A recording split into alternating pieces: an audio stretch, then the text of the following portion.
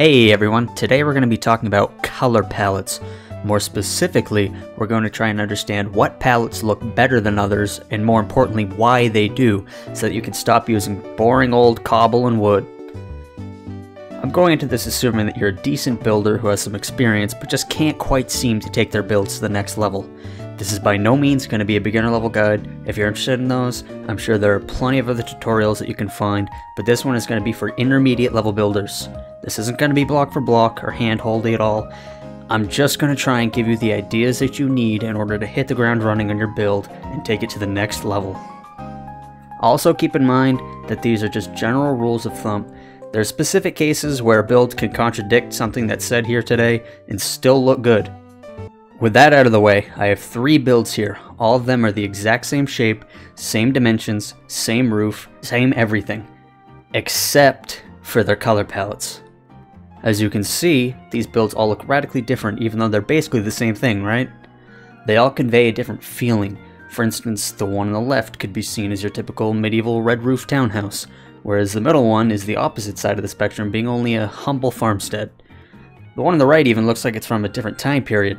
I'd say it's more Victorian-esque, and yet it's still the same build in essence.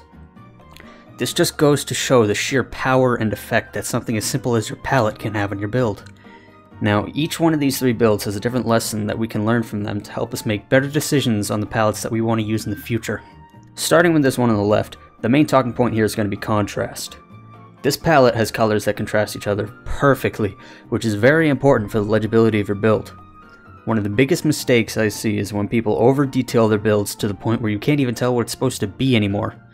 You might think that's a text variation issue, but evident by some of the later examples you'll see today, this often has little to do with texture variation and everything to do with the colors of the blocks they use. In this build, the edges are defined, the overall shapes are visible, and the levels are clearly separated to make a clean look. The way this is achieved is through the contrast of the colors, for instance between the bone blocks and the spruce logs. This may be a pretty simple example, but it really shows the point that I'm trying to make, that legibility is king and contrast is like his servant. Furthermore, by making the roof a distinct and unique color from the rest of the build, you create a defined separation that helps tell where the walls end and the roof begins. All of this can be simplified into a single question that you should ask yourself. Can someone who's never seen this build before actually tell what it is? If the answer is no, then chances are you need some more contrast in your palette. This second build here teaches us a little lesson that's a bit harder to understand, and that's the idea that you should let your palette inspire your build. Let me explain.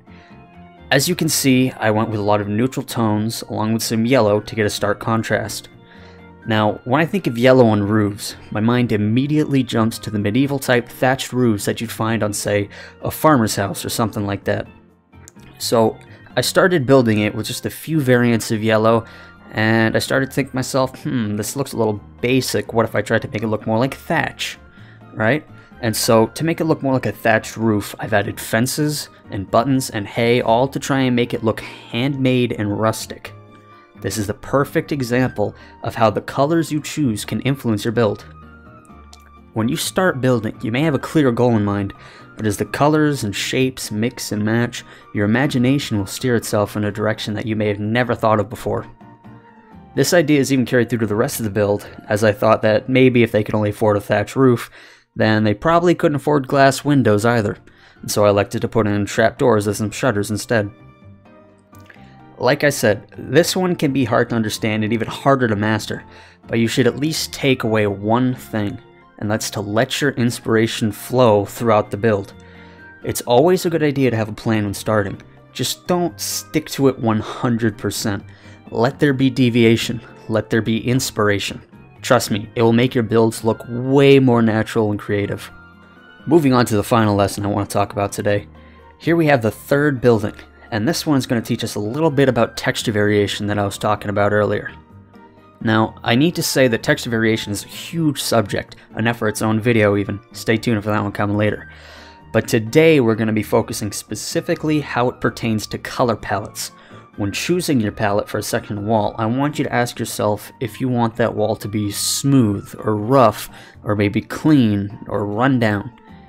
It's very important to ask yourself this when you're choosing your palette, because we can actually use the colors of the blocks to convey all the other textures of the wall. Let me explain. Look here at this granite and brick wall. Here you can see that I chose different blocks to have extremely similar colors to another one. Now let's come back to build number 2 and take a look at this section of wall. Over here I chose 2 very different shades of brown to go with each other. Now if we take a step back here, we can see that the wall with very similar colors actually looks more clean and well built compared to the wall with different colors, which looks a little more rough and rustic. The same can be said for the roofs. The third build has very similar gray tones, whereas the second build has a variety of different yellows and even a little brown mixed in there. The takeaway here is that as a general rule of thumb for texture variation, the more similar the colors are, the cleaner and more put together it looks, whereas having varying shades of color can make something look more handmade or roughed up. Taking everything into account that we learned today, I built this little city street mock-up to show you the skills put into action. Now, here's what I'm going to do. I'm going to fly across this slowly, and I want you to try and find any spot where 2 parts of any of the buildings of the same color touch each other.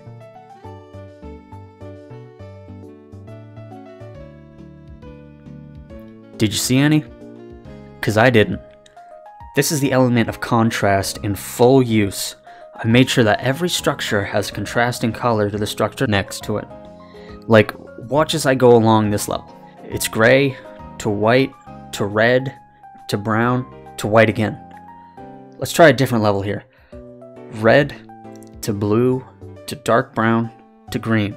It's a very simple idea that can help your builds immensely. You can also see examples of lesson 2 here.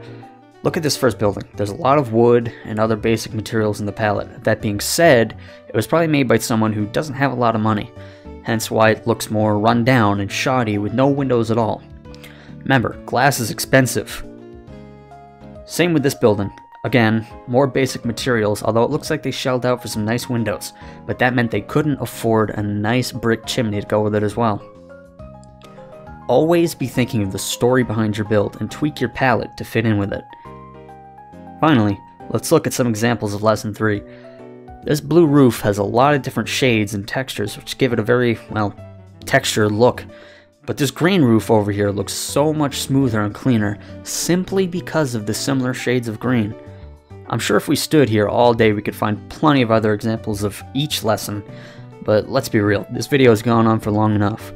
I sincerely hope that you've learned at least one thing today that will help you in your future builds, and if you did, I would very much appreciate it if you liked the video and told me down in the comments below. Have a good one, everybody. See you next time.